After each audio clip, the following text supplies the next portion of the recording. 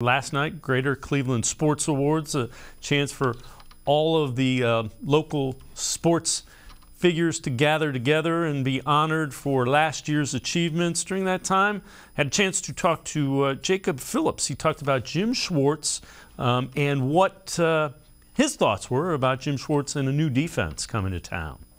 Excited, obviously, he has a resume, and you see the players that he's been able to coach, over this time, and super excited for it. Super excited to learn, super excited to be around, him and the depth of his knowledge. So, just kind of grasping onto that moment, and can't wait till football rolls back around. Again, Jacob Phillips talking to Mary Kay Cabot from the Plain Dealer, as well as cleveland.com at the Greater Cleveland Sports Awards. Not a surprise at all that players are excited to get a fresh start in a new defense, trying to get things right. Schwartz has that kind of reputation, having been a defensive coordinator for so long.